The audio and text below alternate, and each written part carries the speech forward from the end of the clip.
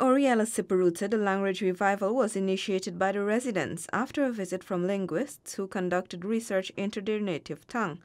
While on a visit to the region's 6 communities, Minister within the Ministry of Indigenous Peoples Affairs, Valerie Garrido-Lowe, committed to supporting the revival of the Arawak language. We will agree to pay for your $15,000 for 2 tutors for 12 months through the International Year of Indigenous Language Program.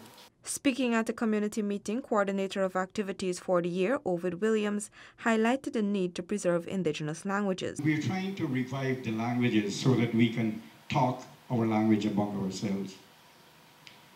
When a language disappears, and we have 4 indigenous languages globally, and the researchers said that every 2 weeks, one of them are becoming extinct because we're not talking it, we're not practicing it.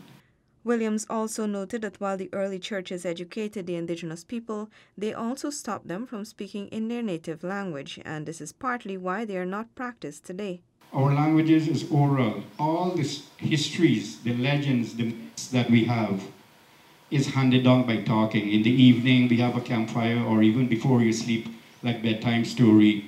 Our grandfathers and grandmothers would tell us stories. That has stopped in our languages.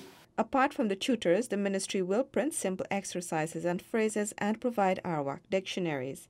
Ovid Williams has also established a translation service for persons who need assistance translating indigenous languages. They can call telephone number 592-664-4987. Reporting for InfoHub, Natasha Smith.